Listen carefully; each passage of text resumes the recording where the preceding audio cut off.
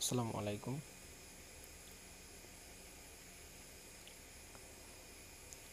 এই মুহূর্তে যে কাজটি আপনারা দেখতেছেন ওটা আমাদের একটা কমন ফোন, স্যামসুনি V75। ওই ফোনগুলা মিডিয়াটেক ভার্সনের যে ফোনটা ওটার প্রায় 3-4টা ভার্সন মেবি আমার জানা মতে আছে। সেটা ফ্লাশ করার পর ডেট করছে, এরপর আর ফোনটা কোনো ফাইল দিয়ে ফ্লাশ নিচ্ছে না। এই মুহূর্তে আমি আইসিটি তুলে ইউএফএ বক্স দিয়ে রিপার্টিশন করব এবং আইসিটি রিপার্টিশন করেই লাগাবো, ফোনটা রান করব। হয়তোবা আইসি তোলার ক্ষেত্রে অনেক কিছু বিষয় আছে ফলো করার, নতুন টেকনিশিয়ান বাইরে হয়তোবা ওই বিষয়টা জানে না, হয়তোবা এই ভিডিওটা দেখলে আপনাদের কিছুটা হলেও উপকার আসবে। আর যারা পারেন তারা তো পারেনি, তাদের তো কোনো কিছু বলার নেই। অনেক সময় ভিডিও থেকে আমরা অনেক কিছু শিখতে পাই, অনেক কিছু দেখি, শিখি, আমিও শিখি। শিক্ষার কোনো শেষ নেই। আমরা এমনই একটা সেকশনে কাজ করি, প্রতিদিনই আপডেট কোনো কিছু কাজের ভিতর থাকে। যে কাজগুলো আমরা এখন করি, দেখা যাচ্ছে কাজ করার পরে হয়তো আমরা ভুল ত্রুটিগুলো বুঝতে পারি। ভুল আমারও হয়, ভুল হয় না এমনও কোনো কথা না। তো যেহেতু ওই ভিডিওটা আইসির কাজটা আমি কমপ্লিট করবো, হয়তো বা দেখে কিছু শিখতে পারবেন, এই আশায় ভিডিওটা আমি ইউটিউবে শেয়ার করলাম। হয়তোবা নতুন ভাই যারা আছেন তাদের জন্য হয়তো ভিডিওটা উপকার আসতে পারে। অনেকে আইসির কাজ করতে গেলে ভয় বৃদ্ধি পায়, তো আসলে ভয়ের কোনো কিছু নেই। তো এটা আপনার হাতের উপর নির্ভর করে আর কি আইসির কাজটা। যেমন ধরেন আপনি আইসিটা তুলতেছেন, এই সময় যদি হাতের ব্যালেন্স ঠিক না থাকে, অনেকের হাত কাঁপাকাঁপি করে। এই সময় হয়তো বা আইসিটার আশপাশে যে কম্পোনেন্ট রেজিস্ট্যান্সগুলো থাকে এগুলো এদিক সেদিক হয়ে যায়। তো এইগুলো কাজগুলো একটু ভালোভাবে ফলো করে কাজ করলেই কিন্তু ইনশাল্লাহ আমরা সাকসেসভাবে কাজগুলো করতে পারি।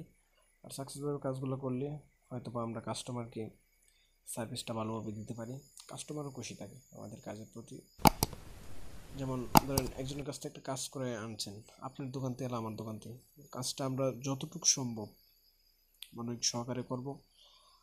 ওই সার্ভিসটা যদি আপনার করার পর, যেমন ধরেন ওই ফোনটা ভালো রানিং করতেছে, চলতেছে, হ্যাঁ, আপনার কাজটা করে দিয়েছেন, হয়তো আপনি আইসির কাজ করছেন, ওটা কোনো কথা না, কিন্তু ওই কাজটা করার পর দেখা যাচ্ছে যে অন্য একটা সমস্যা হলেও আপনার কাছে আসবে।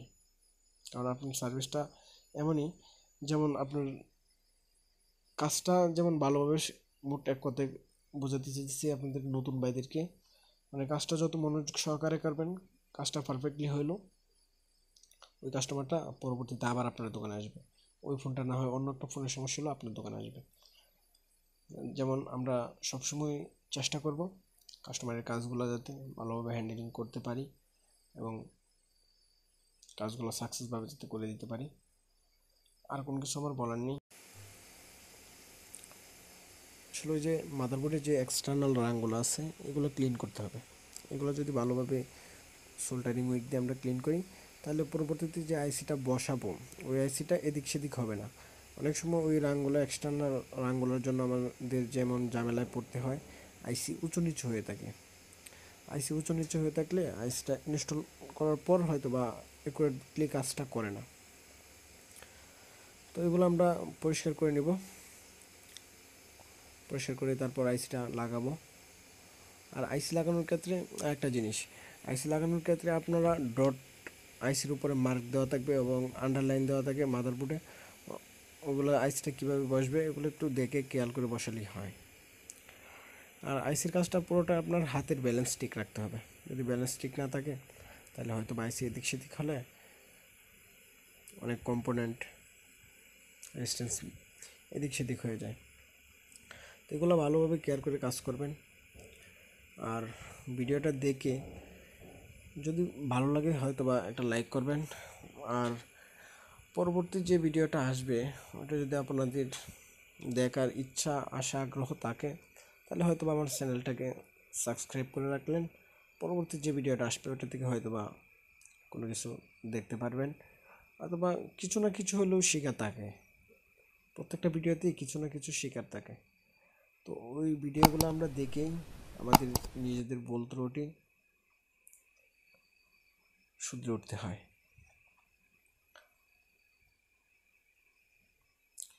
আর এখনকার এমন একটা সময় যে দেখা যাচ্ছে আমাদের